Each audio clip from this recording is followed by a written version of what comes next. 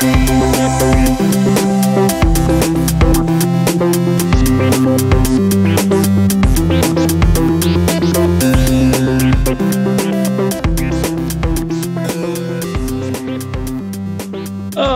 a stretch, put your feet up. It's the last Overcast Gamer show of the year. Good afternoon, everyone. My name is Abe Foster. I'm joined by, as per usual, Reagan Harper. Balthazar Valentine. And Michael Langdon. And we've got Mike back again for the final show. We thought we'd bring him back in and give us some more diverse opinions on the year that was 2017. Yeah, we need a bit of diversity. It's a bit of an echo chamber sometimes, is the OCG show. It is. Echo chamber or circle jerk, take your pick. I mean, let's talk 2017, boys, because it's not quite over yet. But for various reasons, including me fleeing the country, we're having to record a bit early. And I mean, what a year! What a bloody year!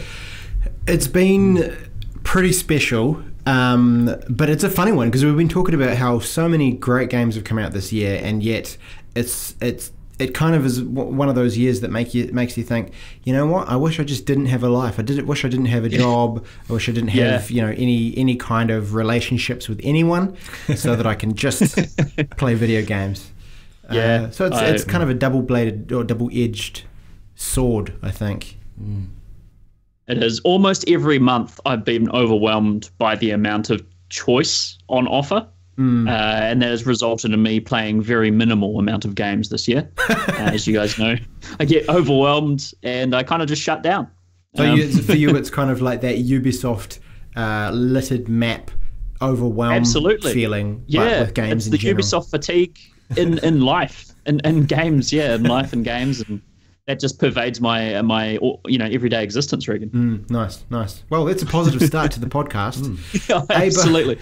Abe, so today is actually kind of a special podcast in a way. Not only is it our final podcast of the year, but we've also got a few awards to announce, don't we? We do, absolutely. So long-time listeners of the Overcast Gamer Show, that is to say people who've listened over a year, will know that we did the Overcast Gamer Awards last year at 2016, and those are our special sort of brand of gaming goodies that we give out to those games who went above and beyond, whether that be good or bad, in various forms. So we're going to do that again this year, and we've got a whole host of great stuff to talk about in terms of people who've just shit the bed, and their decision making. Yeah, I actually wanted to do a bit of a count up earlier on just to see, because I mean, I think sometimes inherently here at OCG we can focus on the negatives just because that's fun to do, and I wanted to actually do a quick count up of the number of awards that are actually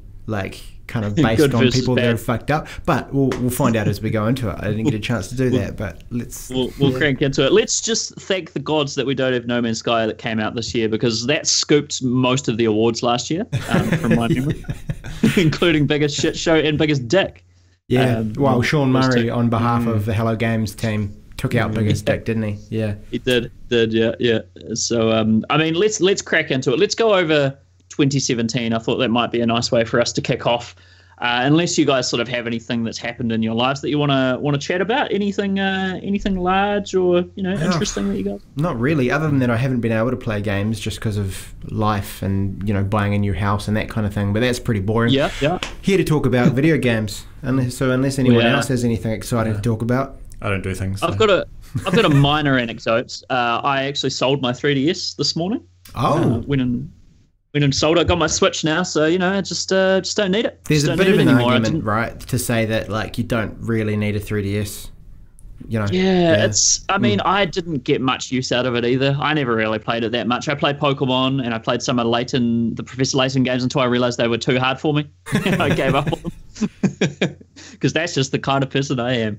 Okay. But I popped it on one of those Facebook buy and sell groups last night, and got 20 messages from people wanting to buy it. So I popped down to my local supermarket this morning and did a deal with a guy. Got $150. Abe, the king of dodgy deals in the street. Nice. That's the one. And this is the week after someone in Christchurch 5 people in Christchurch got held at knife point by the same guy after he sort of tricked them into doing Facebook deals. Wait, what do you mean the same Christchurch. So in Christchurch, there was this dude on Facebook who was on one of the Christchurch buy and sell groups, and he contacted 5 different people for different various goods, and then when he met up with them, he held them at knife point. Oh, and got stuff and kept the money kind of thing. So he's solid been arrested business now. model. But, Yeah. yeah. I mean, that's not the kind of reaction I was expecting, but props to the armed robber. I actually sold my 2DS. I think it was last week. 2DS. Yeah. Nice. Well, it's because I bought that first, and then I got a 3DS because I decided to upgrade, and then just my 2DS sat around for about 3 years. Yeah. Collecting dust. Got like $130 for it and sold it with a couple of games. Awesome. Nice, man. Yeah. That's bloody good for a 2DS. Yeah, they seem to carry their resale value pretty well, eh? But then that's Nintendo, right? They just never drop their prices, and I guess that carries through into the, the dodgy Auckland/Wellington deals kind of markets. Yeah. No, I can see why you put Auckland there first. The Auckland one is very sketchy, especially so there's these buy and sell groups for pretty much every sector of Auckland. So there's north, northeast, southwest kind of thing. And I've only ever been on the North Shore one and the West one, and the West one was pretty shady. The North Shore ones are alright. The South one I can't even imagine. Like that must just be shocking. Yeah, I wouldn't go near that. But I ended up with $150. I just pretty much wanted to get rid of it. I knew it was just collecting dust. I wanted some cash to convert into euros for me to fling around when I'm overseas. So pretty happy with that. You realise now that you said you're going to fling it around, the euros that you get using that $150, you have to hang on to, and the only thing you can use them for is flinging around. Just hold them in your hand and just wave them about in the air. I'll do Assassin's Creed and I'll just go around throwing euro coins and to distract people. Make it rain off some giant Victorian tower with euro coins and then get arrested and stuff. But yeah, let's go over some games from 2017. So we'll kick things off as you do. January, we had Resident Evil 7 Biohazard. Now, out of us, how many people played this game? I did. Just you, Balthazar? Mike, you Balthazar. didn't play it? No, I didn't play it. Balthazar? And what I remember, Balthazar, you really loved this, eh? Yeah, it was, as far as that genre goes, for me, it was a 10 out of 10 example of what those games should be. Yeah, it was sort of riding on that hype around the PT demo and the sort of the forlornness of everyone after that got culled by Konami essentially. And I normally with those sorts of games get about halfway through and then stop just because they're repetitive and there's nothing to really keep me playing, and I just fall off them effectively.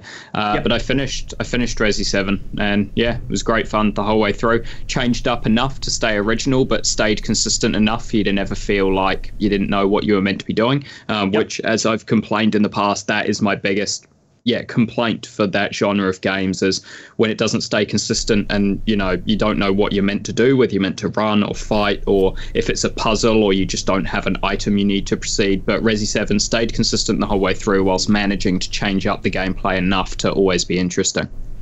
Awesome. And the first person perspective was a welcome change for that franchise as well. Awesome, man. I've been meaning to play that. I'm not a huge fan of horror games. I like the idea of them more than I actually enjoy playing them. Like Amnesia, I just struggled to get through that game, though I really enjoyed it. But I really do want to play Resident Evil 7 just because I've heard nothing but great things about it. So I'm pretty keen to pick that one up when it goes all discounted. We then had Gravity Rush 2, which I didn't actually play the demo of it. Mike, did you play that at all? I played the demo, because I played the first one. But yeah, off the back of the demo, I decided not to give it a go. Yeah, I liked the idea of the mechanics was really interesting, but not my kettle of fish kind of thing. The thing that bugged me about it is probably getting a little bit nitpicky, but the whole gravity mechanic's pretty cool, but just sort of there's a minor difference between flying around and falling around. Yeah. And in this in the first one anyway, I found it a bit janky because you're essentially using gravity to fall to another place, which is basically flying. But if you needed to change your trajectory, you'd have to stop and then look to where you wanted to go and then start falling again. And I just found it quite janky. You just sort of stop go all the time. Yeah. Yeah, it's not how gravity works. Yeah, yeah. I mean, yeah, totally unscientific. But 0 out of 10. Yeah, I mean, it was fun. It just had like a lot of like collectible stuff going on, and didn't enjoy the combat too much. No, I didn't either. It was very hack and slashy, and I wasn't really a fan of that. I mean, it looked like they improved it in Gravity Rush too, but not your bag. No, that's cool. Balthazar, did you try that at all? Are you a Gravity Rush fan? No, I haven't played any of them. Hannah played the first one on PSP. She then tried it again on PS4, but I don't think she liked it on PS4 because it was a smaller, it just looked and felt better. Because on that exact complaint you had, Mike, about having to, stop and change where you're looking and everything to adjust gravity and stuff, that wasn't the case on the Vita. You just kind of turned around and you held the Vita above your head and below you and stuff, and that's how you changed the direction that the gravity was pushing you in.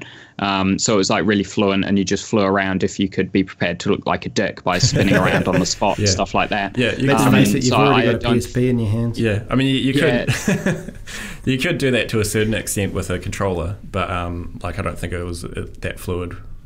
I don't think she played the second one because after playing the first one on PS4, I don't think she liked it as much as it was on Vita. Interesting. Okay. Reagan, we had Hitman the first season come out. Yes. I remember you were the big Hitman fan of the OCG show. Yeah, so I didn't end up getting the whole season, but I did play the original couple of episodes when they first came out because I was quite intrigued.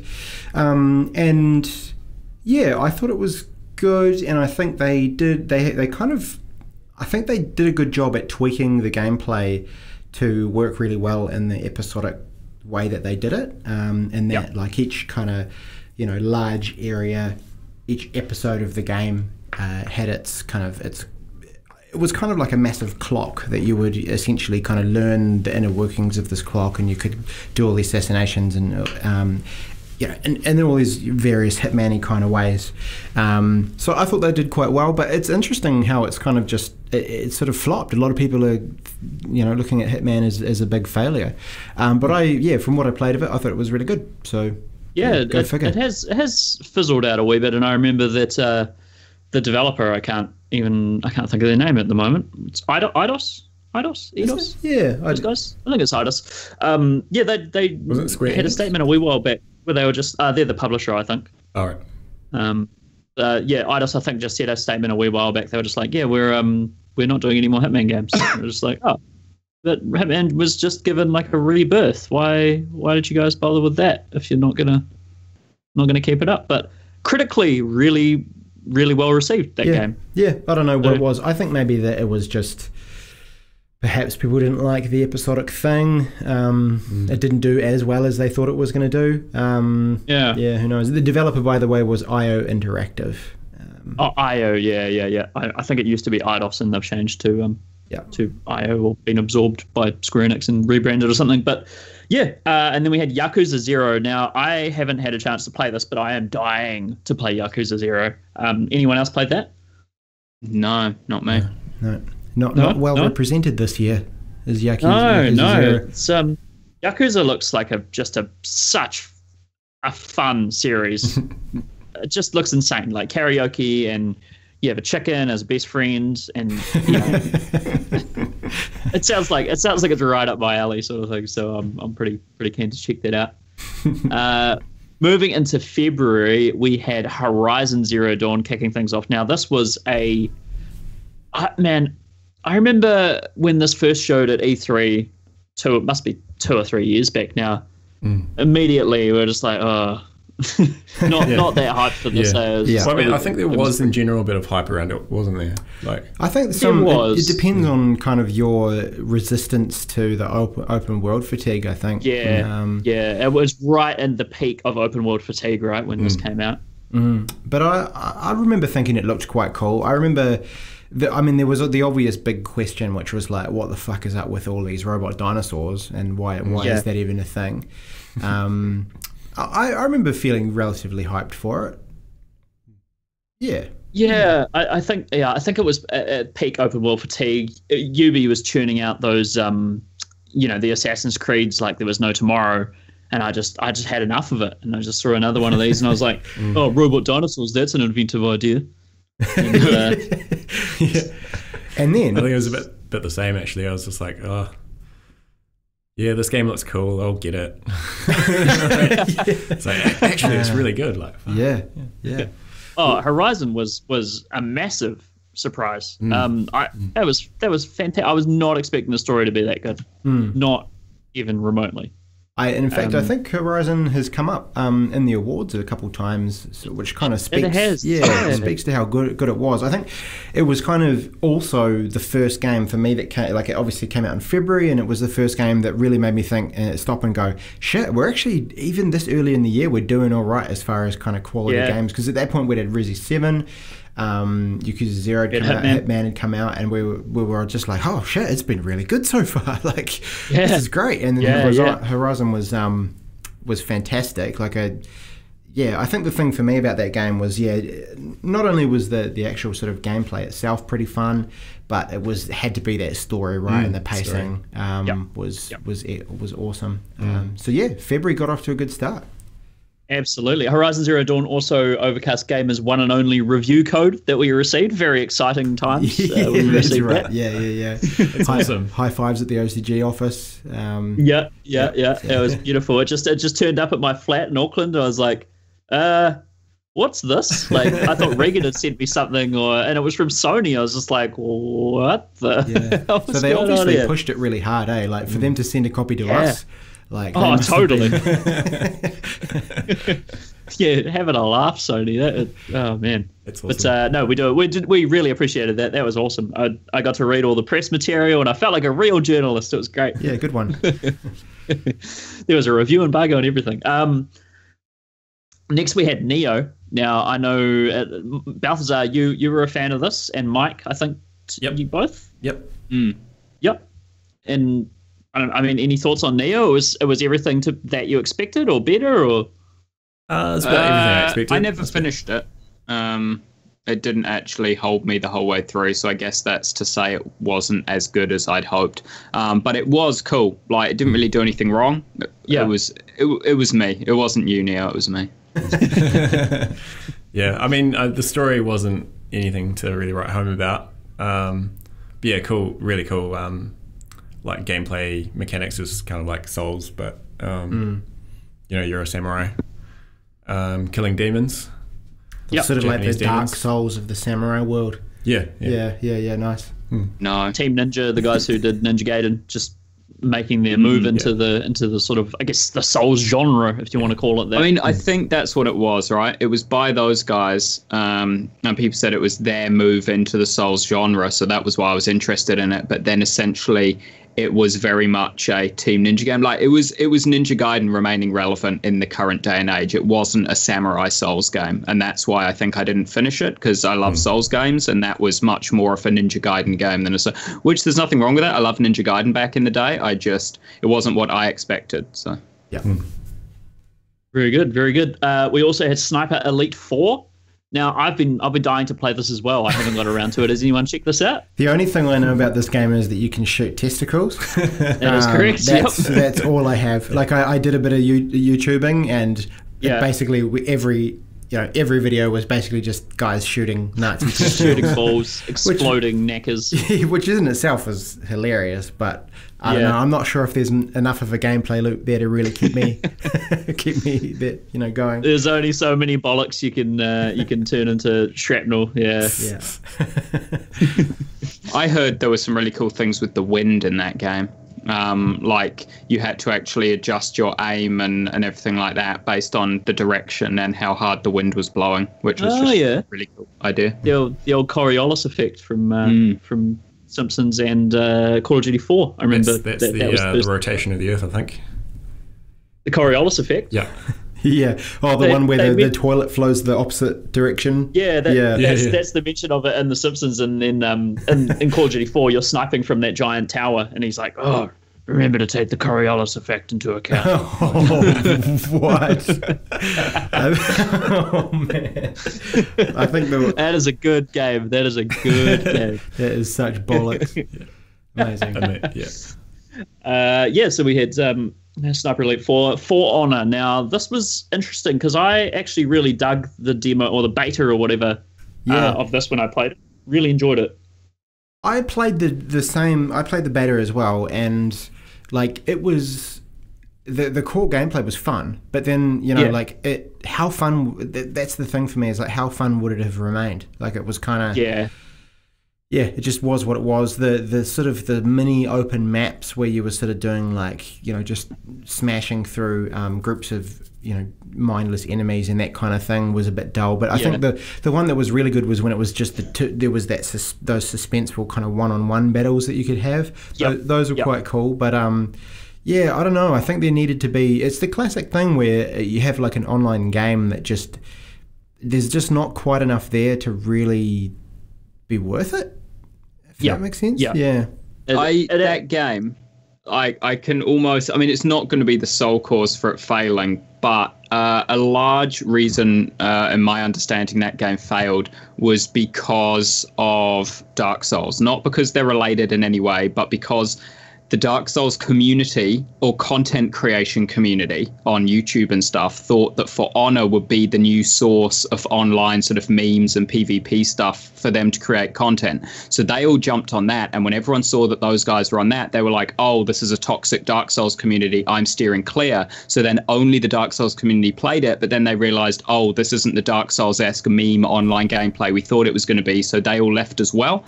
So the wrong community got involved at the start. That scared everyone else away, and then that community was like, oh, this isn't what we thought at all, and they left too. So I actually think Dark Souls killed For Honor by its community being toxic shits and scaring everyone else away. The real scary thing about the real horror of Dark Souls is the community. It is. Just filled with Dark Souls. Nice. Nice. Well, For Honor also had massive network issues. Ubisoft, I remember that it pretty much didn't work like a good chunk of the time, and I remember people being pretty miffed about that, so that definitely didn't help it.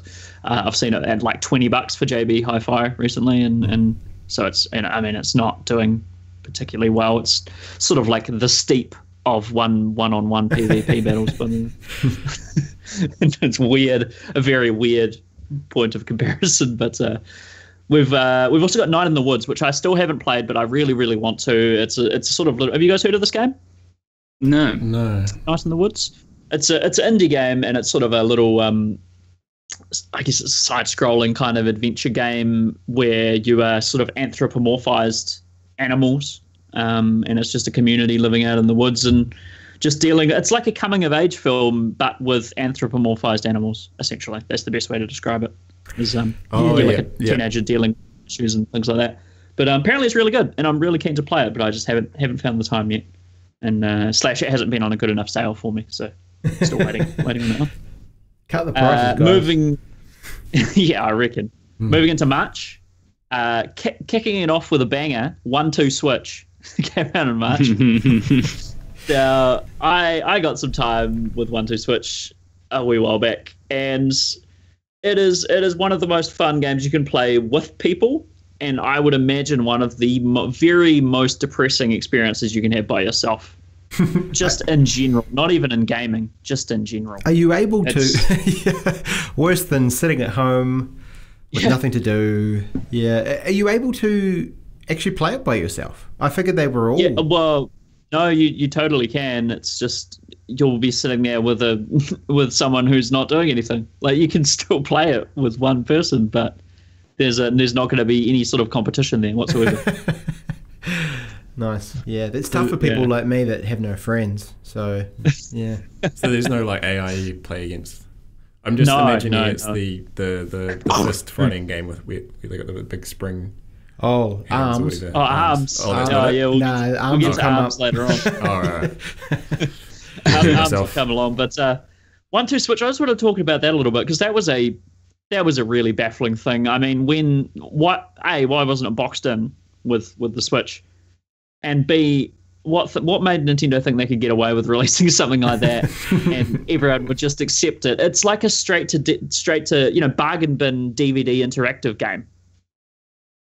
Yeah, Yes. Like a tech demo kind of thing. yeah. Yeah, it's bizarre. One of the games that you can play, there's like, I don't know, 20 party games or something on it. One of them is literally called Joy-Con rotation. I kid you not. Yeah, it screams of tech demo. It's a real shame. It's kind of like they developed the Switch, and then all the developers for Nintendo spent like 6 months or so just playing around with all the hardware just to get used to the APIs and things. And they were like, "Hey, well, we've like made some stuff that's a little bit fun. Let's just bundle it all together, and we'll charge $100 for it." Like. Sweet. Yeah, because Nintendo stuff never devalues. 1-2 Switch is always going to be $80 to $90. Just keep that in mind. Amazing. The only other thing I wanted to, I think I've talked about this briefly on another podcast, but it has just a very, very odd sexual undertones to everything in 1-2 Switch. Really? Like, really odd. So one game is sort of a safe cracking game, and you have to twist the Joy-Con, and you feel like a little rumble when you've hit the right spot, so to speak. And you sort of, when you do, like when you hit that spot, there's like a exhale of air, like a woman. Oh, like really? Sort of. Yeah, like really, really soft. Sort of like the safe cracking a little bit, but they've just done it in a sort of weirdly I'm not sexual making way. this up. I swear to God, it's like a like that sort of thing. And it's really weird. Oh, man. It's really odd. Soundbite of the there's- podcast. I'm taking that out and making some meme videos. Oh man, Remix that there's into another a one where theme. you just shake up a soda bottle, and when you're doing the obvious jerking off motion for a good minute, and then when eventually you do, it just explodes with soda, which just had to be white because of course it did. It's just Nintendo is just having an absolute laugh. It's pretty good. Wow. Amazing. I think that'd make for a great OCG video as us all playing 1-2 Switch, and I'd love to organise that. But yeah, very strange, confusing game. We also had Just Dance 2017. I don't know why I wrote that one down because we all played that. We don't even need to talk about it, really. So. yeah. Yeah, no, it's self-explanatory. We then had Zelda Breath of the Wild. Now, I think we've all... Mike, have you played Breath of the Wild? Have you got a Switch, Mike? No, I don't have a Switch. No. You don't have a Switch? Okay. So, Reagan left and out. Balthazar have both finished Breath of the Wild, correct? Correct. Yeah, Yeah. both finished it. I've played about an hour, I would say, of it, and was really enjoying it until Mario Odyssey came along and stole my entire life. But yeah, I mean, is there anything more to say about Breath of the Wild other than it has resurrected people's faith in open world games? Not really. I mean, I think we'll talk a little bit about it more later on. But yeah, it came and it changed things. That's going to be a back of the box quote. There you go. That's going to be a 1-2 Switch quote as well. But yeah, Zelda Breath of the Wild, absolutely fantastic game by the Reckoning of Balthazar and Reagan. We then had Snipper Clips, which, my God, I love that game. It is so much fun. Again, another Switch game where you sort of cut shapes out of one another. It's a multiplayer game. And just sort of reaffirmed reignited my desire to play multiplayer games, local only. But, still, it was a hell of a lot of fun, Snipper Clips. Balthazar, you played a bit of this, right? Yeah, we finished it as well. Yep. It's just a super easy, low stakes kind of game that you can play with people and yell at them. Yeah, it's just a cool bit of mechanics, really. Eh? I played a little bit of it with Abe's perfect game, yelling at people. This is what's missing from your sort of multiplayer experience, Abe, is couch co-op and the ability to yell at other people. Like, to be fair, I kind of just yell. I don't really yell at anyone. I just yell in general. Yeah, totally. Yeah, spin. Yeah, just at the universe. Nier Automata also came out in March, so I mean, we're already up to March, and my God, the quality is insane. Now, Nier Automata or Automata, still haven't figured out which way you're supposed to say that. But Mike and Balthazar, you guys both, you'd lay on the line for this game, right? This is a top one. Yeah. Good Do you guys feedback, have any- lads. Good feedback. Yeah. No, it's a good game. Yeah, good game. Did you guys sort of know that this was a game changer when you played it, sort of thing? Was it immediately like a holy shit, this is something I've never really seen before, and this is really special? Probably about a third of the way in is where that happens. For me, at least, because playing the core gameplay when you first start playing isn't what makes it so special. So playing it's a great fun game, but it's probably from about a third of the way in where you realise what sort of a game it is. It starts mucking you around with preconceptions and things like that. That's awesome. I really cannot wait to play that game. That's another one I've just been keeping an eye on, just because of you guys just keep raving about it, and constant comparisons to Metal Gear Solid 2, which I still think is probably my favourite Metal Gear Solid, just because it's so batshit insane. I finished it for a second time recently, actually. Nier Automata. Yeah, I went through it on hard mode, so it's good fun. Bloody hell. Have you got the platinum on that one? Yeah, of course, yeah. Oh, that's a given. Yeah. This is Mike with the superpower to somehow play every game within a shorter amount of time than it takes someone to finish one. I just don't understand how that's even possible. We had Tom I've written this down wrong. Tom Recon's Ghost Clancy Wildlands. I noticed that. I was like, just roll with it. Just roll with it. Yeah. So Tom Recon's Ghost Clancy Wildlands. I played the demo of this. Very underwhelming. It was just a Ubisoft open world again. Like, they claimed that this was going to be. I don't know if they claimed. I remember seeing it at E3, and there was all those paid voice actors just being like, "Oh, get in the chopper! Yeah, we're going to do this mission." And it was just like, oh god. Get to the chopper. I'm pretty sure someone said that at one point, and I just cringed. Yeah, man, brutal. But did anyone play any amount of this other than any more than I did, which was probably about an hour? Nope. No, I don't touch Ubisoft games. So. Oh man. Yeah. We had Star Trek Bridge Crew, which I don't think anyone played either, which was the Star Trek VR game, which kind of looks like a PS2 game, like really bad looking. All I've game. seen of that, it was like a brief clip on YouTube, and it was a bunch of mates playing, like probably about our age, and then so they log into a game, and then you just hear this like little kid, sounds like about 8, being like, "I'm gonna be the pilot," or whatever. "I'm gonna be the captain. I'm gonna fly the ship." And they're just like, "Nope," and just like, "We'll log out." Oh man, it's brutal. Maybe the only people who have, because it's a VR exclusive game, right? I'm not sure. I want to say I don't see why you'd want to play that game if it wasn't in VR, like controlling the just pushing buttons essentially. It's just a button pushing simulator. I'm just trying to imagine it. It's just it sounds like the greatest bit of YouTube content ever. Nope. Oh, fantastic. Oh man, that's where all the kids who used to be COD kids and Halo kids have moved over to Star Trek Bridge Crew. March was also the month of the old Mass Effect Andromeda, which. We have an award talking about that one later on as well. But I mean, just brief thoughts, lads, on this one. Bit of a clusterfuck, really. Just no care put in, eh? You know. Yeah. Just let's just do it. Put the name Mass Effect on it. You know, away we go. Like just no heart. I think was the problem with that game. It was just done.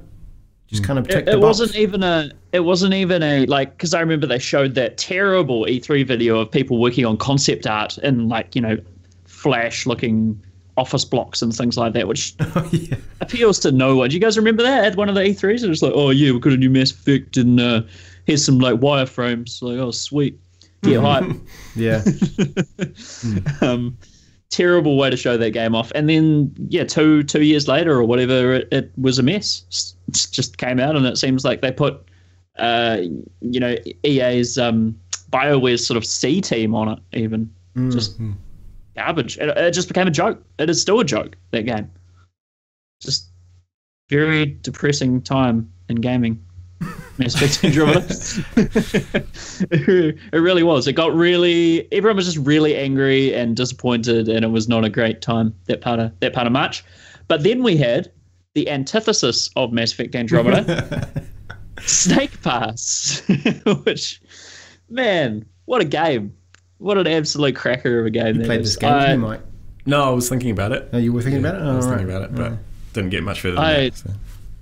I pre-ordered this game. Whoa!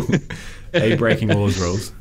Yeah. I pre-ordered 2 games this year actually, and they were the day before they came out. I pre-ordered them because I was like, I just want to preload and what sort of. But man, I love this game so much. It's so much fun. It's so colourful. So easy to just pick up and put down. It's only about 10 to 12 hours sort of thing. Amazing soundtrack. Goofy as fuck looking snake, hummingbird assistant. I love that the goofy snake is a key part of it for you. Yeah. It's a big pro. I was going to mention the goofy snake as well though, because he just slithers around with that cheesy fucking grin on his face. I love it. You can use the D-pad to change his expressions. So good, so much fun. Only very few qualms with that game, and there's not enough music from David Weiss, from Donkey Kong and Ukulele and Banjo-Kazooie. Amazing composer. Not enough music from him. And then there's, for some reason, spike pits in that game, which just seem completely outrageous, given that the only penalty is really you falling. Should only really be the penalty, is just falling down to the bottom and having to start again. The spike pits is just redundant because they just kill you and you just go back to the start, and it's a very, very strange design decision, but the rest of that game was phenomenal, and I gave it a 9 when I reviewed it on overcastgamer.com. So yeah, really, really stoked with that. The last game we had in March, which this was actually the release date for the PC version, Thimbleweed Park. I suppose we can talk about that now as well, because it came out on PS4 a couple of months ago, but came out originally in March. I really loved it as well. Return to form for the point-and-click adventure. Ron Gilbert back doing what he does best. Logic to the puzzles, which a lot of the previous point and clicks that was sort of my qualm with a lot of the Broken Age and things like that was just arbitrary inventory mashing essentially. I recall your review on OCG.com actually for Broken Age. And just being 4 out of 10, just raging, like not okay. It went from I really like this game. It was hovering around at 8, and then I finished it. And I was like, it was terrible. Yeah, you know what? That was shite. Yeah. It lost 4 points in the latter half of the game. So yeah, it's very disappointing. But no, Thimbleweed Park is great. It's a lot of fun, and I enjoyed the very meta joke of literally picking up specks of dust, pixel hunting. So that's awesome. That was really, it was good. Moving to April, we have Persona 5 kicking off April, which is insane. Again, another top quality AAA game. Anyone play the Balthazar? You've watched someone play a little bit of this. Yeah, I've watched most of it through. Yeah. Didn't you go stream? Does it look good? like it's? Is it worthy of that acclaim that people give it? Yeah. It's. I mean, it looks like it's probably up there at least with the JRPGs of the year as being, one of, if not the best. Yeah. Awesome, Mike. Check this out. No, I mean the thing that put me off about it was just that they're all like high school kids. It was like, why do I want to like play as a bunch of high school kids?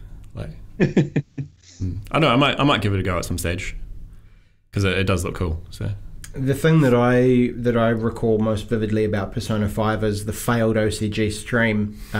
Thanks to oh god, oh man, thanks to the ridiculous control Atlas, over. Sons of bitch. But other than that, it looks good. I'd like to play it. Just not online, not streaming it. Yeah, even I'm intrigued by this game in that just the idea of the psychological sort of aspect to it, where you go into these mind palace kind of things and you explore these. It's kind of like Psycho. It's got the Psychonauts kind of thing going on there, which I really dig. Like the idea of that, but yeah, we'll pick that up at some point as well. It's a 100-hour game, so Christ, it's going to have to be the only thing I play that year. We had Parappa the Rapper on PS4, which I played the demo of and enjoyed, but didn't feel the need to pick up the full game. Already played that back in the day. They just made it look more lifelike paper, really. The paper had better texture, and that's all well and good. Bulletstorm Full Clip Edition, which, I mean, Bulletstorm was an okay game back in the day. I played, again, in one I played the demo of and kind of enjoyed as a bit of a filler type game, but not too much to say about that one either. Ukulele. Now, this was an interesting game because I thought this was going to be my game of the year, and I still thought that up until I got to about the second or third stage of that game. And then I realized, no, it's really not going to be. It sort of lost its grip on what was fun, and it tried to honor the tropes of the 64 genre in ways that, in the worst possible ways. Essentially, it kept all the really annoying shit from that era, but sort of made that the joke. Like, oh, isn't it fun that you have to walk through entire hub worlds to get to the next level? Isn't that really fun? You're like, no, it's really not. There's a fucking reason we stopped doing this. Yeah. But the first level of that game is amazing, and then it just kind of goes downhill quite a bit from. I got up to the final boss, and I don't care. I'm not going to finish that game because I just don't care about the story is garbage as well. But yeah. Outlast 2, which we did a stream on, and Balthazar, I remember you really enjoyed that, and it was also incredibly terrifying. Yeah, well, it's hard to say if things are terrifying or not, because if you watch me play them, like in the stream, I employ the same tactic to all those games, which is if something is coming up at me which you can't kill, I just turn around, crouch, and face the wall, and hope it goes away. So, yeah. No, that's one that I never got around to finishing as well, actually. I reached a point where it's kind of like... I guess it just got a bit samey as you went on. You know, the levels felt very similar, both in objective and layout and everything. So, it didn't have that sort of...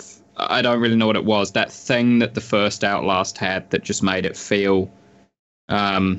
quite different. I guess the different villains as you go through, you know, you went to different wings in the asylum that had different villains for that stage, and that just made it all feel more unique the whole way through, whereas this one was for the most part just one crazy giant lady with the, well, I don't remember what it was, the cross-shaped pickaxe thing the whole way through. I remember really enjoying you watching you play that on the stream. But not really something I would see myself playing in general. It just seemed a bit too intense for me. But yeah, seemed like a decent game.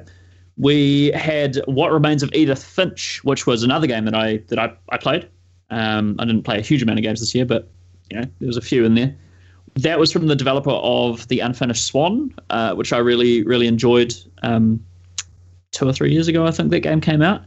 And it's I love What Remains of Edith Finch. It's really good. It's just you exploring a house and sort of finding people's diaries and delving into their pasts and learning how these people, their demise came about, essentially learning how each of these family members died, and playing a sort of different game. And every diary utilizes a bunch of different mechanics. And you just learn about their past and stuff. It's really, really cool game. Really fun. Good mystery behind it. Some really weird... There's a really cool bit where you have to use both control sticks and sort of use both parts of your brain kind of thing. Like you have to do two things at once, essentially. You have to navigate a maze with a little boat on an ocean, and at the same time you have to chop a bunch of fish in a factory because you're doing this mindless repetitive job, which I can relate to now. And you sort of have to get rid of these fish heads and throw them off the side, whilst you're also just playing this little mini game where you navigate this boat through this maze because this guy's just gone bit into the recesses of his mind to escape this mind-numbing job. Really, really cool, interesting ideas in that game. Really dig it. Yeah. We also had Balthazar, Psychopath's Mandatory Happiness. This was. I played that one. You played that one, yeah? What was that? Thoughts on that?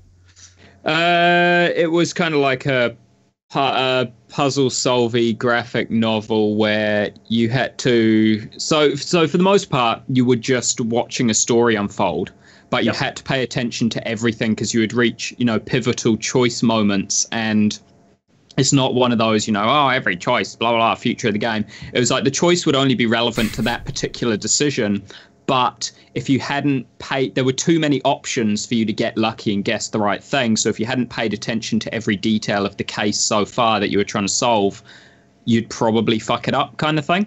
Right. So it might be, for example, this person keeps giving you, the killer or the person who's about to commit the murder maybe sends you voice recordings of where to go and what to do. And if you listen to them carefully, you might hear a sound in the background every now and again. So when it gets to the point where you're in the building and you're like, we have 2 minutes before he commits the murder and we need to find what room in this 10-story, 100-room building he's in, you need to think back to every instance of the room you've heard, the voice clips you've heard, or maybe tiny things you've seen, so that when you look on the map of the layout of the whole building, you're like, okay, this is the room he'll be in, kind of thing. So you just have to basically point on the map as the one place you're going to look, because you've only got 2 minutes. So it's one of those things where it's just really long unfolding story, but you have to remember every detail for when you get to the actual interactive part of it.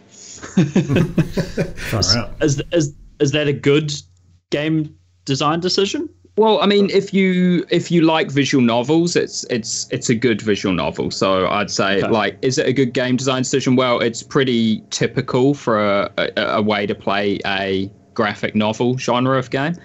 So if you like those games, then yes, you would like this one. Very good, very good. We also had Little Nightmares, which was another indie game which I really want to play, haven't had time. Which is a sort of puzzle platformer. Very similar vibes to Inside and the Playdead games, Limbo as well. A bit more colourful than both those games, but yeah, it looks really interesting. It's just sort of macabre. I don't know. There's like weird giant dudes reaching around and trying to grab you as you're running through puzzles and platforming and things like that. It's really odd. It does. It looks really disturbing. It looks incredibly disturbing, and I'm really keen to play that. But Mario Kart 8 Deluxe was the last thing we had in April to finish that off, which, that was a system seller for people picking up a Switch. And I haven't picked that up yet, but I will eventually, because I want me and my friends to be able to play on picnic tables at 11 p.m. and on basketball courts. And stop the whole party and just turn all the music down so you can play some Mario Kart with your mates. That's the one. Yeah. The one. Yeah. Nice. Yeah. Moving into May, we had Prey. Now, I know Mike and myself are big advocates of this game. Mike, you picked up Prey around release time as well? No, only maybe about a month ago. So true. Yeah, nice one. It's it's the most recent game I've finished. And really enjoyed it. Just sort of like the sort of freedom it gives you. So you're on a big space station and you can just sort of wander around and you slowly unlock new areas, get new abilities, which let you solve puzzles in different ways. So there's a lot of different ways you can approach things, and just sort of like really sort of smart puzzle solving and world traversal kind of thing. And pretty the glue cannon is quite game changing. I really thought that was awesome. A really cool tool to incorporate, be able to freeze enemies and also build your own platforms essentially. I also really like the it was the Huntress Boltcaster, which is basically a Nerf gun. And so you got these like little security booths which are all like locked from the inside, but you got like a tiny little window, that people would pass papers through. So you sort of like crouch and like aim at the computer screen with the Nerf gun and like shoot the screen to like unlock the door. Awesome. You do like little things like that. To like help you get around and get into sort of like places to. Is it jump scary with the thing where you rock into a room and the stapler tries to eat your face off? Is it that? Yeah, I mean, pretty much. Because you got the I can't even remember what they're called now. The Typhon, which is like mimic, shape. Yeah, the mimics. They're like shape changing alien guys, which they'll disguise themselves as like coffee cups and just everyday items. They'll like jump out at you every now and then. And there's a couple of like scripted moments as well, I think, where like one bit where you're going up an elevator and just it all goes dark and everything stops and then the lights come on and there's a fucking trash can, just a trash can sitting in the corner. You're like, oh no. And that's one of the cool things as well, is like way back when I played the demo, it was like my first experiences. Like you got the aliens and you walk into a room and there's like a bunch of desks and stuff, and then one desk has 2 chairs behind it. You think, wait a minute. So like hit one of the chairs with a wrench and it's an alien. You're just like, yes, got it. Like, so little bits like that. It's real cool. I felt like a madman playing that game at points, because I'd just run into a bathroom and I'd see, a bucket and a mop and some toilet rolls and things, and I'd just start laying into them with my reach. Like, you do just that. start You do whacking go around everything. whacking random shit. And you feel like a right numpty when none of them are mimics as well. Yeah. You're just like, oh, you guys got me. It's a really awesome game, I was very surprised with Prey, in that it's sort of tumultuous history. Prey 2 was cancelled back in the day. Prey reboot came out of nowhere and it has nothing to do with the previous Prey games. But I really liked the story in Prey. Really caught me while I was playing it. I haven't actually finished it, but I intend to go back to it. There was just too much coming out this year. But yeah, really dig it. That was one of Bethesda's probably crowning glory this year, I would say. Maybe a bit underrated as well. I'm not sure. I'd say so. Yeah, I don't think it did that well, to be honest, man. Just looking at the sort of, in terms of monetary, financial gain kind of thing for them. It was not a flop, but it didn't exceed expectations or anything like that. So, yeah, it's a bit disappointing because it's a bloody good game. We had Minecraft on Switch, which no one cares about. We had Justice 2. No one's really a fighting game person, are they? No. Nah. No, I don't think not so. until June. Apparently quite good, but again, I don't care about superheroes, and I don't care about fighting games, so it's not a good mix. We had Rhyme, which is another sort of puzzle platformer, which I'll be picking that up on Switch because that'll be perfect for me. Yeah, absolutely. That's kind of my idea with that one as well. Just leave it until it's on the right platform. Yep, really looking forward to that. There's so many. There's a few titles on Switch that I've just been waiting for these to get. Like Shovel Knight is one I've just been stopping myself buying so many times. So I'm like, no, you'll be able to play that on Switch. It'll be perfect on Switch. Yeah. And Hollow Knight's going to Switch, isn't it? What is? Hollow Knight? I think so. Really? Yeah, I think so. Yeah. I think. Awesome. I've been waiting for it to come out on PS4, but I think they're releasing it on Switch first. Oh, that's unheard of, anyway. Pretty much. Third party going to Switch first. That's awesome. Hollow Knight has a great art style. I really like the look of that game. Yep. We also had Friday the 13th, the game, which again that looks like a lot of fun, and I like a lot of the mechanics. You're either playing as a camper or a counselor or a or Jason, and if you're Jason, you obviously have to hunt down the counselors, and if you're the counselors, you have to hide away from Jason. But the really cool things I like is that it's all sort of multiplayer, and there's things like you can only communicate with people if you're within a certain distance of them, in terms of chatting through the headset, or if you're far away, you need a walkie-talkie, and then you can communicate with them over a long distance. Like just ideas like that, I really, really like. But that game has apparently had a bit of trouble as well, so it wasn't that well received, unfortunately. But cool concept. Maybe just, I don't know, get your shit together in terms of network issues and things like that.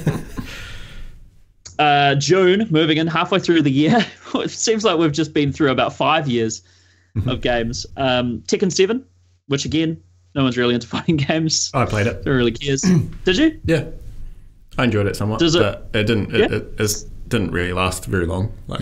Finished it and then... Can imagine. I think it's the kind of game where you would have a great time if you lived in like a second year flat at university and you and all your mates could just drink beers and play Tekken.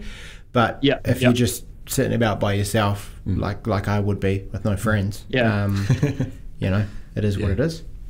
The disposable income millennials not on board with Tekken 7. Dirt 4, Reagan, that's you. Yeah, Dirt 4 I played for a good couple of weeks. And it was okay. It was definitely a bit of it was a hard pill to swallow for me in some ways because I love the simulator side of racing games, and Dirt 4 was definitely a step backwards and towards arcadey stuff when compared to Dirt Rally from a couple of years before. So it was okay, and I'd imagine that there are plenty of people out there who would have loved it if they're into that kind of thing. I struggled with some sort of handling issues where I felt like the cars were kind of, it was too arcadey, and I felt like I couldn't drive them properly, how they would drive, as I expected. Right. But yeah, it was fine. Like if you're into that sort of game, then cool, you probably enjoy it. And there were enough modes and things in there for it to be quite good. So solid game, just perhaps wasn't quite my cup of tea, I guess. But yeah, there you go. Nice. Codemasters, right? Codemasters, yep. Codemasters, yep. Awesome. We had Wipeout Omega Collection, which again, I remember loving Wipeout back in the day. I played the demo of Omega Collection, and I just think I'm too old. I just don't have the hand-eye coordination for these sorts of games anymore, and it's all too fast, and everything's a blur, and there's some pounding EDM soundtrack, and I was just overwhelmed, and I stopped playing it. Come away with a headache, yeah. Yeah, pretty much. Yeah. It's like going to a rave in your bedroom. It's not that fun, you know. It's just it's a single person silent disco. But we had Arms. Strange. I'm not convinced anyone played that game. I hope no one's played it. Yeah, Arms is an odd one. If you haven't heard about Arms, what's going on? But anyway, Nintendo Switch. I guess they were. It sounded to me like it was another one of those things that probably came up in their 6 months of playing around with the hardware, and someone went, "Yeah, this is kind of fun. We could probably make like a thing out of this. It might be like Splatoon." Yeah. And then it just kind of, well, from what I understand, it just wasn't. So. It's essentially Mike Tyson's Punch Out, but with Switch controls, and you know, it's like Mike Tyson's Punch Out for a new generation kind of thing. Like 25 years after that game came out. Except Mike Tyson with like springy, controllable arms. Lollipop legs and all sorts of crazy Nintendo nonsense. Yeah. Bizarre game. Final Fantasy 14 Stormblood. Balthazar, this is you. This is was that in June. You're quite happy with this? I am. Yes. Oh, I suppose you still are, because it's an ongoing thing. Yep, it did what it said it would. Added more content. Stuff is still coming out for it. It's good. Nice. Yeah, did its job. Done. Did what it said on the packet. Yeah, good stuff. Crash Bandicoot Insane Trilogy. Now, Mike, you picked this up. You played this quite a lot. Yeah, I played through all three of those games. So. Platinum all three? Man. Me too. Me too. Didn't? Shit. Come on, well, I mean, to platinum, you got to do the speed runs of every level. So, so like, what a slap in the face that is! I hate speed runs. Yeah. So I did speed runs of about 2 levels, and it was like, nah. Even like the very first level of Crash Bandicoot 1 took me 10 tries or something to actually get the little thing. 10 tries. Yeah, something like that. Because you gotta do it in like very specific way to actually do it fast enough. Right. Yeah. So it's like you got to do that with every jump has to be precise. Yeah. And I think there was everyone's most hated level. I just had that in my mind. Yeah, the bridge one. Bridge to nowhere. Yeah. So I just had that in my mind, and I'm just not going to do it. Not going to give it a go. Yeah. Yeah, but Crash Bandicoot, the Insane Trilogy, especially Crash 1, sort of reminded me how ruthless older games were. Yeah. I mean, Crash 2 was my jam back in the day, and I got 100% on that for about the 4th or 5th time. Nice. In my life. So nice. Yeah. I was quite taken aback by how much both sequels improved on their predecessors. Crash 1, after I finished it, I was like, that's pretty good. And I played Crash 2, I was like, Crash 1 ain't shit. And I played Crash 3, and I was like, Crash 2 ain't shit. It's just great. But they also got a lot easier as they went along, I noticed. Yeah, and that's probably why I liked the third one the most, because it was the easiest. But really enjoyed it. It did exactly what it set out to do. I think that was pretty much a flawless remake of the Crash Bandicoot trilogy. Would you say so, Mike? Yeah, definitely agree there. Yeah, it was just exactly what we wanted. So props to, I think it was Vicarious Visions who did that one. Yep. Moving into July, another Final Fantasy. We had Final Fantasy 12, The Zodiac Age. Reagan, I remember you picked this up. I did pick it up, and I played 20 hours of it, maybe, and then stopped. Just because I don't know what it was. I just got a big old bout of nostalgia, which is exactly the currency these games are trading in. Yeah. And I was like, I need to go pick up this fucking game. I had a great time with this game. I need to go get it. And I literally went to the warehouse at like 9 o'clock at night one night because I was like, nah. I was trying to stop myself from getting it. I was like, nah, I'm going to get it. And then played it for a bit and just kind of it ebbed away, and I've just stopped playing it. You had your fill? Yeah, I probably will go back and finish it at some stage, but yeah, and it is what it is. It's just the same game with you know, some tweaked systems and higher res textures. So Yeah. And did Mike and Balthazar, you guys pick this up as well? Yeah, I played it. I finished it again. So Nice. got your money's worth. yeah, definitely. Yeah. Nice. Yeah. Yeah. Balthazar, was this one of yours? I played it. Yeah, didn't finish that one, but made some progress. Nice. That seems to be the consensus with Final Fantasy 12 is I played it and then I stopped. Yeah. Yeah.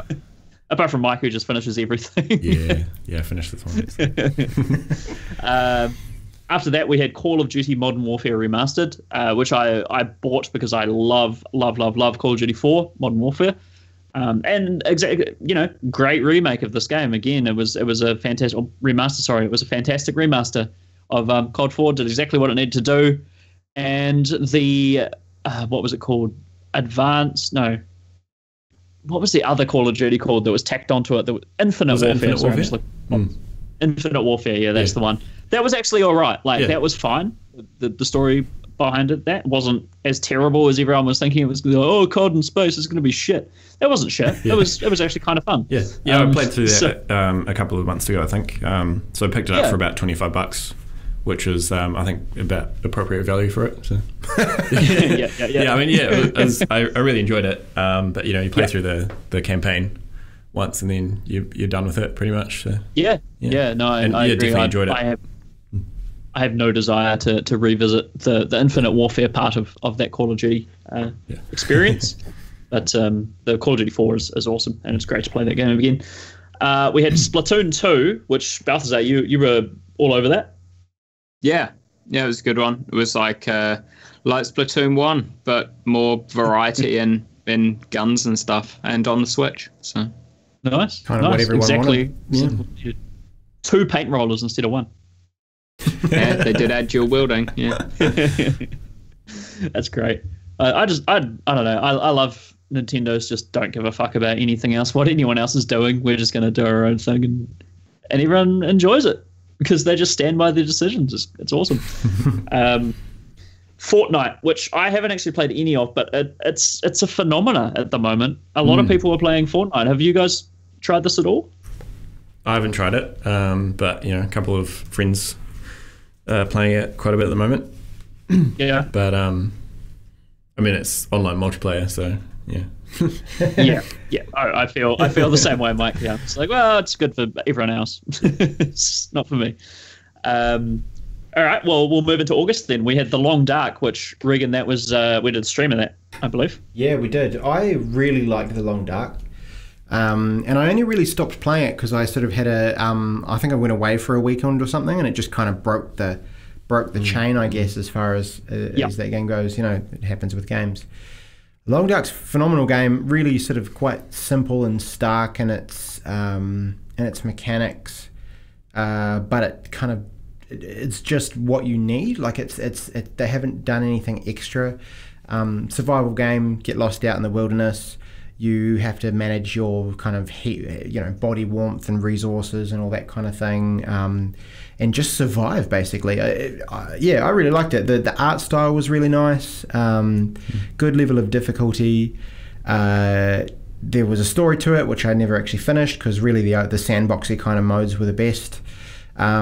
Great game. If you're into that sort of survival stuff, it's a very different twist. There's no monsters or anything, just wolves and bears that can kill you in a couple hits. So, yeah, check it out. It's really good. Really good.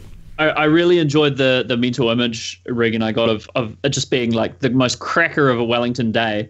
Regan's inside on this computer, and and your girlfriend walks in and is like, Regan, let's go to the beach or something. And you're just like, no, I'm in the mountains. And you're just like, crafting a fire or something, and you're barely alive, and it's like, no, I'm really into this. That's not far from what happened.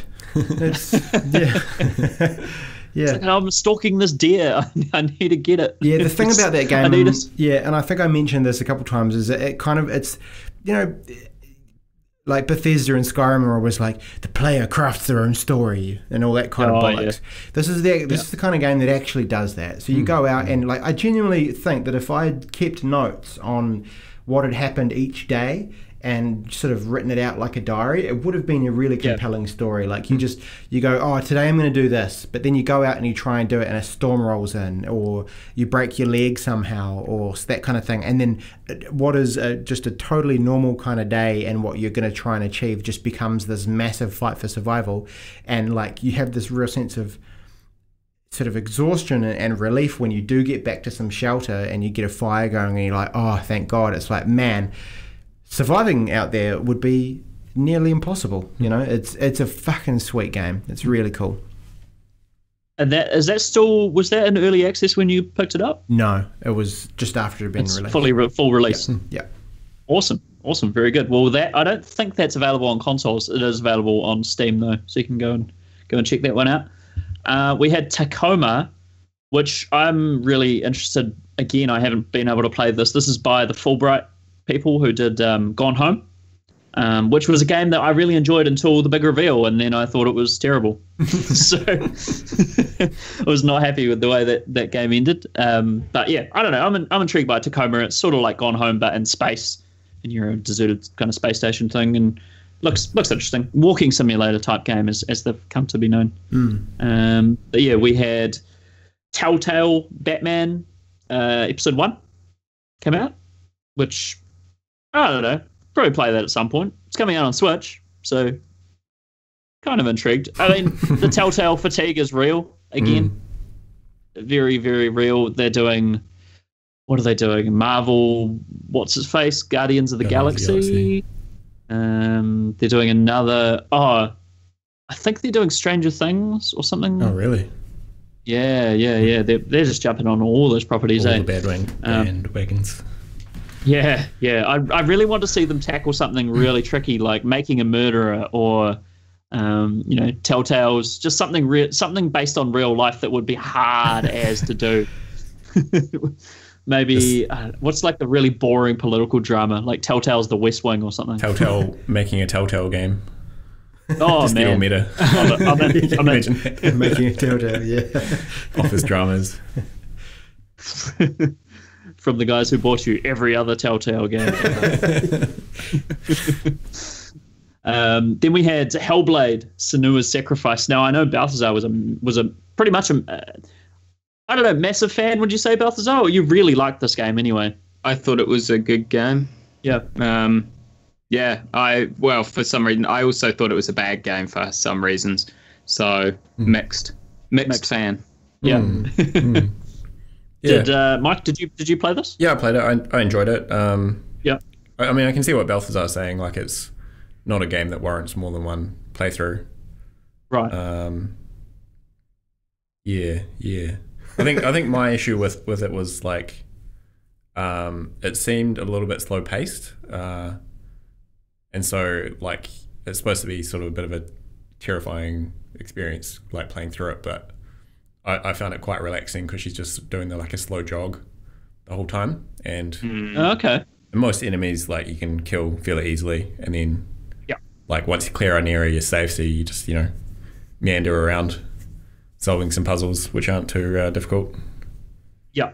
But Balthazar, I remember, championed the puzzle solving part to me. He really thought I'd dig that aspect of it. Yeah, it had some cool puzzles.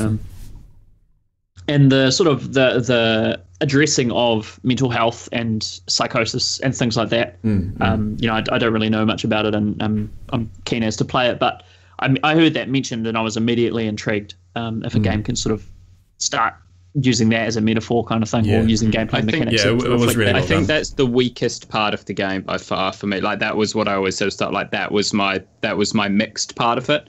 I don't know why people sort of laud that as being such a revolutionary or great concept in the game. I think it was by far the weakest part of that game, was them trying to ham fist that sort of narrative in there, because they didn't stay consistent enough to it, and it didn't work very well. Man, that's a real shame. I think that was those guys' first game, if I'm not very much mistaken. And I also remember something you said, Balthazar, which was it was the best graphics you'd ever seen. Yeah, on PC. There were just some parts of it where I looked at it and I was like, oh yeah, undoubtedly, like this section here is graphically the best thing I've ever seen in a game. I mean, it's not like I've played every game ever made, but certainly, on PC, Senua's Sacrifice had a lot of environmental areas in it which just looked amazing. Yeah, I mean, I can say the same for PS4 as well. And even like if you like move the camera around and look close up to her face, and there's like you can see the mud caked on her like her face and stuff. Like, yeah, it looks all really amazing. I love that sort of stuff. That game will probably take me way too long to finish because I'll just be looking at cloth physics and mud caked on people's faces and things. We had an interesting game next, which was Lawbreakers, which is one of the biggest flops I've ever seen of anything. This was a game from Cliff Bleszinski of Unreal Tournament fame, and he was sort of trying to break into that, I don't know if you want to call it hero shooter market of Overwatch and what was the other one that came around that time? I don't know. Overwatch was the successful one. So. Yeah, what was the really shit one? Battleborn. Oh yeah, Battleborn. Forgot about that. I think that's because that wasn't a hero shoot. That was like a MOBA. That was an FPS MOBA. Like it had lane pushing and stuff. That was a a weird one. They really coddled those two games. They sort of like had those two games together though. Everyone was comparing Overwatch to Battleborn. One you could buy for $2 in a bargain bin, and one was full price. But yeah, I don't know. Lawbreakers was quite interesting because I've never really liked Cliff Bleszinski that much. He seems like a bit of an arrogant prick to me. Every time he's just like, yeah, my games are the shit, and they're chainsaw guys, and they're all real buff. It's like, Gears of War as well. And Lawbreakers came out and just flopped hard. No one gave a shit about that game. So it's pretty interesting thing to watch. We had Sonic Mania, which we did a stream of, and Reagan loved it. Yeah, very cool game. I haven't finished it, and that's because perhaps it's too hard for me. But no, it was very cool. It was, in a nutshell, a really imaginative recreation of the original kind of Sonic trilogy, I suppose, along with added mechanics and added levels and things by the guys that did the game. Yeah, really cool, and another great game on Switch, like another perfect fit for that platform. So yeah, hard to say no at that. And I remember, I think it was only like $30, something like that. Yeah. So. Yeah, it was cheaper on Switch than PS4. I remember that much. And it was also a game that came from a fan game, and Sega just saw this dude making a cool Sonic game and was like, hey man, do you want to make a fully licensed Sonic game instead and make a bunch of money? He's like, hell yeah. And it did really well. Yeah. So I don't know, it's a really good, a feel-good story that's come, instead of Nintendo squashing any and every... all the fan games. It's obviously Sega and Nintendo different, but Nintendo always squashing fan games, like the Metroid one that they culled this year. And the Pokemon I can't remember one. the name, but... and the Pokemon, yeah, absolutely, yeah, the Pokemon one.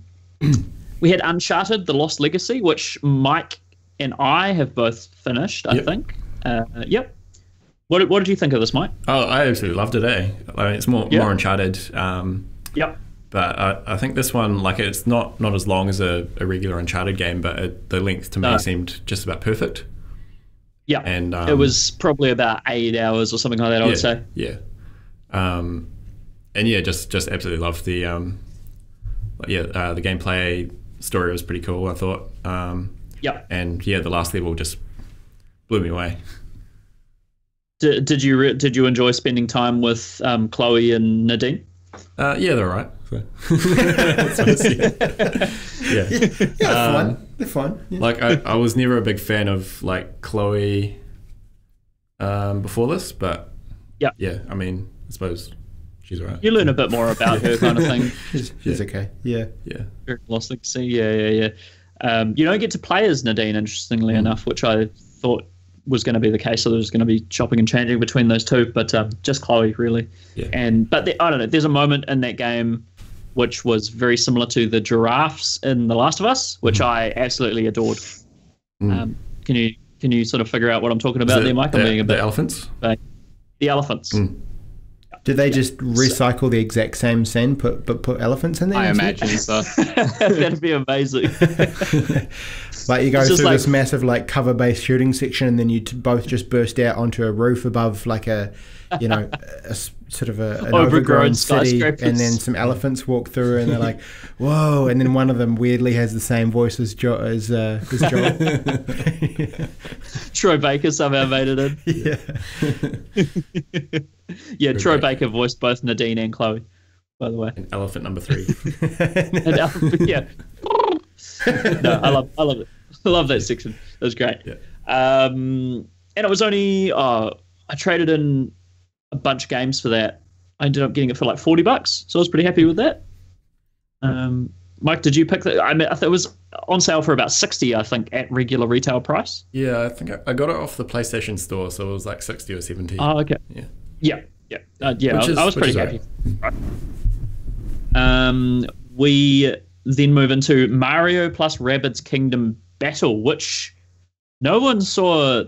I mean, when it was announced, that we'll get to Nintendo and Ubisoft a bit later on, but when this partnership was announced, people were mad. I was more confused than mad, but man, the internet was not happy about this.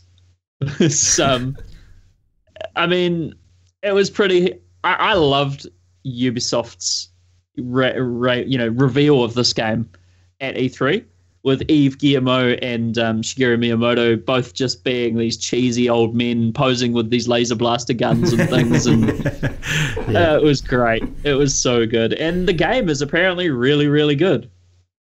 Balthazar picked this one up, eh? Yeah, and it really was a good enjoyed one. Yeah, it was. It was a surprising step, as we've already noted, for Nintendo. But no, it was a surprisingly good game. Yeah, it's sort of XCOM style Mario mixed with, well, you don't even really control Mario. You control that Roomba vacuum cleaner thing. But, you do. Yeah, apparently really, really good. Oh, I don't know. It doesn't really seem like my sort of thing, but it's still Nintendo, so I'm like, they can't do any wrong. So I'm thinking about picking this up at some point on Switch as well, sometime with all my Shovel Knights and my Mario Odysseys. But yeah, Yakuza Kiwami, which is the remake of Yakuza, the first Yakuza game, I think. I think that's correct, but that came out in August. Again, another Yakuza game. Keen as to play all of these when I can. Just looks insane, but it's cool to know it's out there. The last thing to come out in August was Life is Strange Before the Storm, which is sort of the new Life is Strange, first episode of the new Life is Strange or whatever. I don't have many thoughts on this. I played 10 to 15 minutes of Life is Strange when it was free. Absolutely hated it. Yeah, I was going to say, moving on. Man. I remember my just visceral reaction to this game, and I've never. It's not often that I just hate a video. I'm usually very apathetic if something's like boring. I just you chug through it, put on a podcast or whatever, and play it. But this I really hated, like viscerally. So no desire whatsoever to investigate this one. September, Knack 2. Knack 2 came out, and Knack has kind of been a joke of the industry for a while now. Mark Cerny was one of the chief PS4 architects, and I think PS3 and maybe in PS2. But this was sort of his weird pet project, the original Knack was, and I don't know, it didn't get particularly good reviews. It wasn't terrible, but it just kind of became a joke. It was just, everyone was just like, why Knack? Why does anyone give a shit about this guy? Like, he's a terrible, terrible sort of mascot platformer. And then Knack got a sequel for some reason. I heard about one of the Knacks. I can't remember if it was 1 or 2, but basically they were touting like you couldn't jump. There wasn't like a proper jump button or something like that. But every time you needed to jump over an object, it essentially turned into a cutscene. And you'd like, oh man, get over this object and then keep going. That's pretty brutal. What? Context sensitive jumping. Yeah, and he's like, oh yeah, it's this new feature, like context sensitive jumping, and it's just like, no, it's just, it's not a feature, mate. Yeah, that's awful, man. Yeah, it reminds me of the Harry Potter and the Philosopher's Stone game on PS1, which had the same thing. You could only jump when there was a gap to be jumped. It was horrible. But I don't know. Knack 2 was reviewed a lot better than the original Knack. I'll say that much. I played the demo, still not wowed by it, but might pick it up when it's like $15 or something, maybe. I like Mark Cerny. He's got a nice smile. Seems like a nice enough guy. Yeah. We had Destiny 2 come out, and then Destiny 2 on PC in October. But Balthazar, you were going to pick up Destiny 2. You did pick it up. What do you think of it? Yeah. Destiny 1, but the sequel. Nice. That's it. If you like the first, you like this one. If you didn't, move on. Yeah. There's shaders, which are now only single use. Yeah. Which everyone was pretty angry about. But yeah, I don't know. Destiny lost all my goodwill with their bloody, I don't know, terrible first game, and also their Red Bull promotion. That was the real kick in the teeth that they had with the original Destiny. Was they had a Red Bull, but buy a can of Red Bull and you get an XP boost or something. I was like, this is not why I like gaming. It's just like, God, I'm not supporting this. This is terrible. But I don't know. It was a tight shooter. Again, Bungie never make bad shooters in terms of controls and mechanics and things like that. But I just didn't agree with the whole ethos behind Activision, what Activision did with it, and Bungie, I guess, by proxy sort of thing. So Destiny 2 seems like a good game. Might pick it up when it's really cheap, but yeah. We had Divinity Original Sin, which I've heard is one of the best RPGs of all time. And Divinity Original Sin 2 apparently is even better. It'll be something that I pick up probably on like a Steam sale or something like that. I've played the first one and it is fantastic. Did you finish the first one? I didn't finish it, no. Yeah, I played it years ago, but it was still when it was quite... I'm not sure if this was the problem with it, but it was still quite new. It might have even been in early access at that point. I'm not sure. But I just got to a point where, I couldn't progress because the battles had become too hard. You couldn't really go back because once you cleared out an area, the enemies were gone. Right. So I couldn't really go back and do some grinding to improve. Yeah. So I just got to a point where I just couldn't progress. From the reviews that I've seen of the second one, it's like you say, one of the best RPGs ever made. So that's a pretty big deal, I guess. But yeah, I don't know what it is. It probably, the first one didn't, like, it was great. It probably didn't inspire me to be like, the second one, I'm going to go out and buy this on day one or whatever like that. But there you go. It came out. It was a thing. Lots of really interesting. I don't know. I've heard that game touted as one of those games that have tons of different mechanics, and the way those mechanics interweave with one another is the real star of the show. Like, you can have a dude with lightning abilities, and he can, shock. You can have a dude with water abilities as well, and he can lay down water, and the other guy can shock the water and stuff like that. Yeah, that was a big part of Original Sin 1 as well. Well, just sort of like the elements and the environment. Things like that cropping up. So most of the time it like screwed me over in a big way because my whole party would get poisoned and then exploded and just wiped out immediately. So you had to be real careful avoiding stuff like that. So, Ruthless. We had Metroid Samus Returns. Now I believe this was a 3DS game.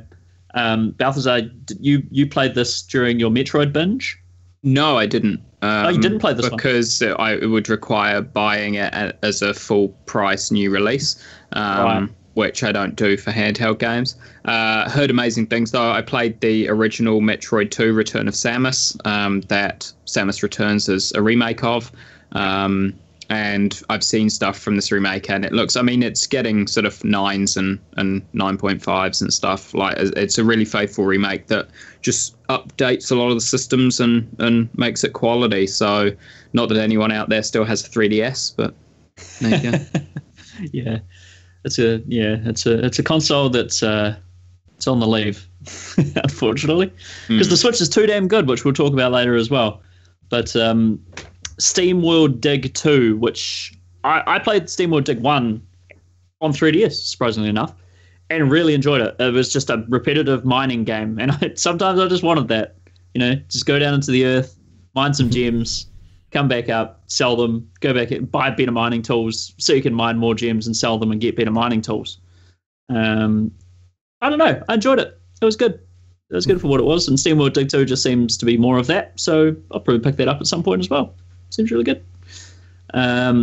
Guild Wars 2 Path of Fire, which was Balthazar's bag as well. And is that the one that expanded the world quite considerably? It did, yeah. So just added a huge amount of extra areas to go to. Yeah, same story as Stormblood, really. Good. Yep. Did what it said it would. Nice. Continuing on essentially just keeping the legacy going of that franchise, right? Yeah. And then the final thing we had for September was Cuphead, which I haven't played because I don't have an Xbox One, and my PC will probably blow up if I try to play even Cuphead on it. But man, that game looks good. I'm so pumped to play Cuphead. The art style is amazing. It's so good. Just testament to that, 1930s Disney style, and they've just captured that so perfectly, and the music as well. Really, really pumped. Has anyone else checked this out or have any desire to whatsoever? I maybe would play it one day, but it's sort of, when I think about the actual kind of mechanics and things, I'm not sure if it would really be my jam. Like the whole, because essentially sort of like a side-scrolling like boss game, really, and from what I've seen. What are those ones? Metal Slug. It used before it was going to be just bosses. But then Cuphead they saw the potential behind it. They saw how many people were really interested by this game from the E3 showing, and they decided to put actual full-on levels in it. So I think there's a boss at the end of every level. Right. But there's actual levels, not just a string of boss fights kind of thing. Maybe one day. Yeah, nice. It's getting really good reviews anyway. Moving into October, we had Forza 7, which I don't think anyone's played. No. Yes, another racing game kind of thing. Shadow of War is where it gets interesting, because I don't know. I wasn't expecting this game to be for Balthazar to essentially tear this game a new one as much as you did. Thought it was going to be at least like pretty good kind of thing, and it just doesn't seem to be that way. Nah. Mike, you play Shadow of War as well? No, I was on the fence about getting it, and because I was a little bit hyped for it because it looked cool. And I got Shadow. I was trying to remember the name of the first one, Shadow of Mordor. So in anticipation, and played through that again on the PS4. Nice. But then there are all the controversies about the loot boxes and microtransactions and the Forthog dude, if that was his name. Yeah. So I decided to give it a miss, and it looked the gameplay looked much similar to Shadow of Mordor, and so having just played that, I don't think I'm ready for it just yet. I mean, I might wait a year or so. Might be time to pick it up later on, but just not at the moment. Yeah, sound from what Balthazar said, it was a lot of the same, and that's why he wasn't really a fan of it. It was just a big slog kind of thing, and it was copy and paste of Shadow of Mordor, really, in terms of just doing the same old rinse and repeat. Yeah, and take over generals and it sounded like from putting it in all the loot boxes and stuff. Did that one have loot boxes? Yeah. Yeah. Oh, yeah. It's like the gameplay sort of suffered from that. Yeah. So yeah. Unfortunate, we'll man. See. Maybe we'll later. get to loot boxes. We'll get to loot boxes later on, because those have been a running theme of this year. But The Evil Within 2. Now, this was another one that you played, Balthazar. You played The Evil Within 1, and wasn't a fan, if I remember correctly. Not at all. And The Evil Within 2. Not at all. Continues on that trend of Bethesda's. Unfortunate, but I don't know. I've seen this getting reasonable reviews. The Evil Within 2. I don't know. Yeah, people are blind and foolish. Yeah, I don't have any desire whatsoever to play this. I admire Shinji Mikami because he's Resident Evil dude, but just not my bag. Michael, Reagan, either of you guys? No. Yeah. GT Sport, Regan, this was you. We did stream of GT Sport 2 weeks ago. Yep. And you're a fan, yeah, somewhat. It's a good game. Has its problems. It just kind of needs a bit more, I think. Yeah, I mean, the core game, the actual sort of online play is really fun, but yeah, I think for me it's just kind of a lack of content and things, which they'll probably fix with updates and stuff. Well, I hope so. So it's sort of a flawed game at release, but I think eventually it'll become quite a cool thing, and there should be hopefully a good community around it. So yeah, that's cool. It's good. Nice. Does everything it promised to do, but maybe needs a little bit more content there. Yeah, a bit of time. Give it some time. Give it 6 months. Nice. I'm sure it'll be great. Yeah.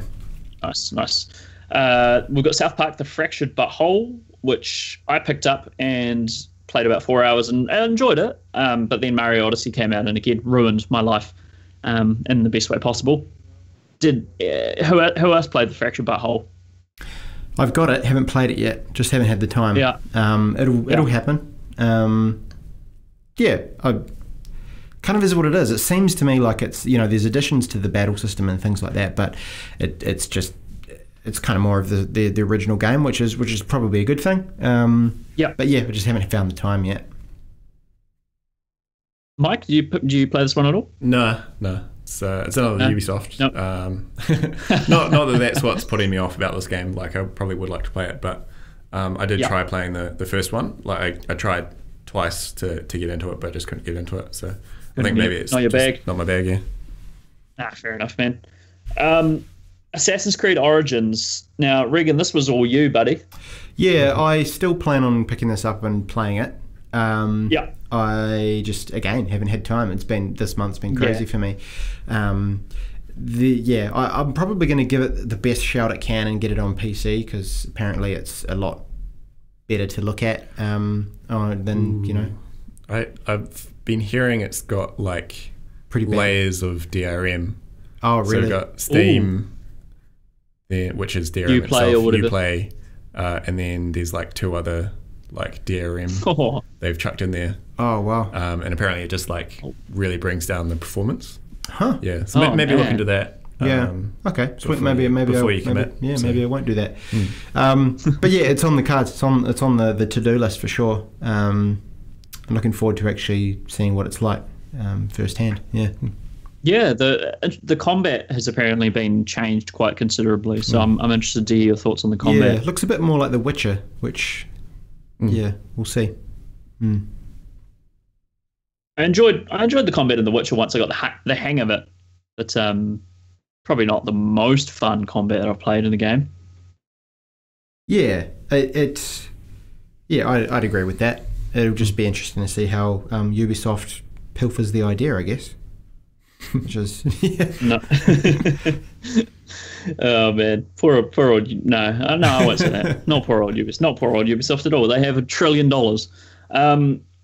Wolfenstein 2, the new Colossus. This is a game I am absolutely dying to play, and Balthazar has finished it, and he has given it a very high recommendation indeed. I think well, it was Mike's copy I borrowed as well, so he's nice. He's finished it too. Yeah. Good game. Either of you guys want to speak on it? Yeah. My thoughts on it. So I was talking to Balthazar about it. But if you watch, Jim Sterling did like a review on it, and like I think he sort of expressed my feeling about it a bit better than I did. But like you just feel like it feels a lot different than the first one. Like it's harder. So like I found that I was getting killed really often. Like basically if you get flanked by anybody, if anyone comes up behind you or from the side, they'll just like unload a clip into you and you'll just die straight away. So you do feel real vulnerable, rather than a bit badass, which I think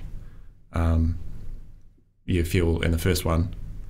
So I think that sort of I didn't enjoy as much as I did the first one, but yeah, the story is on the next level. Like really, really great, enjoyable story. Some really cool and intense moments in it. So yeah, awesome, man. I love still really good. New Order. Yeah, The New Order was fantastic, and I remember some of the moments in that game, especially around the concentration camp areas, just blew me away. It was like, some, as you mentioned, some of the most intense moments I've had in gaming was just and the level of violence in that game is insane. Like, yes. Fuck.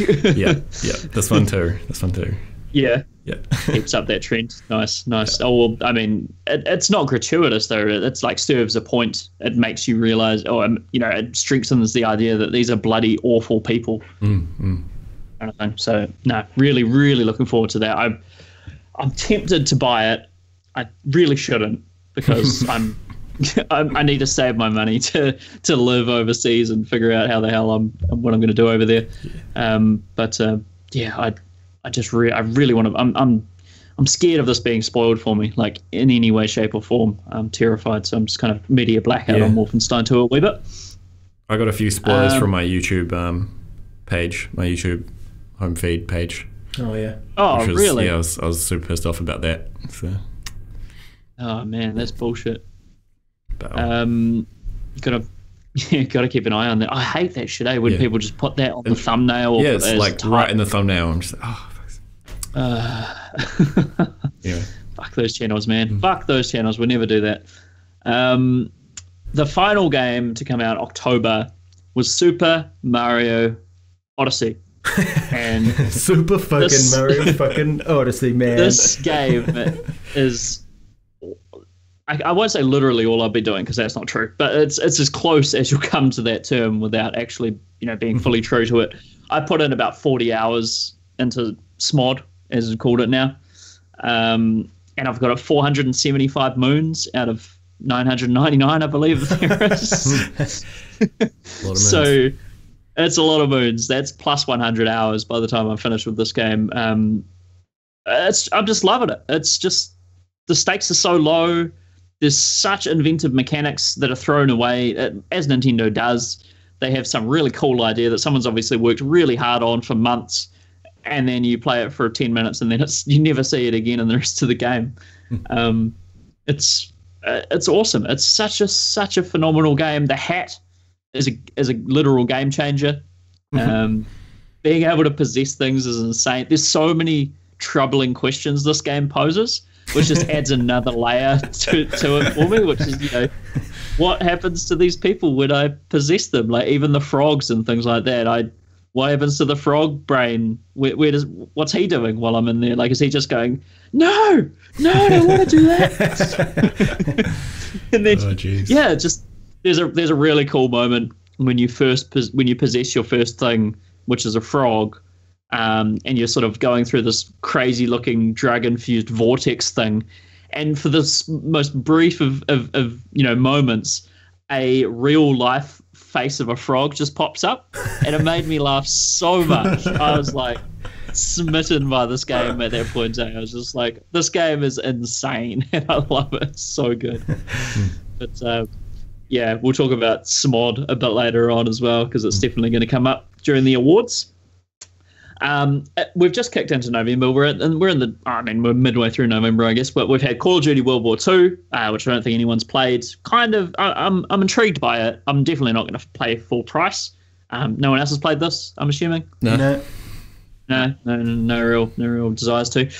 We've had Sonic Forces, which I think is that new gritty Sonic game. So Sonic Mania was the fun one, and Sonic Forces was the... And this one's not fun. This is... not. It's back to the trend of Sonic games being awful by the sounds of the reviews. So, yeah, don't really care much for that. And we've got Doom on Switch, which just came out, which is awesome, which I'll pick up when it's a decent price, because Doom is great. And I think that's unanimous. Everyone thinks Doom is great, right? I think it was my game of the year last year, actually. Doom? Yeah, nice, man. I could definitely see that. Yeah, it took out best soundtrack, I remember, from Overcast Gamer. But that brings us to the end of the recap, because we haven't hit December yet. We still have Star Wars Battlefront 2 to come, and we still have Xenoblade Chronicles 2 to come. Or Xenoblade Chronicles X 2? Nah, just Chronicles 2. Just Chronicles 2. Yeah, so we've still got those two to come, which are the two biggies. So I don't know. These guys might do another podcast. I'm fucking off to Europe for 2 months, so I will be AFK. But yeah, maybe talk about those two. But I think it's time that we get into the very coveted Overcast Gamer presents the 2017 OCG Awards.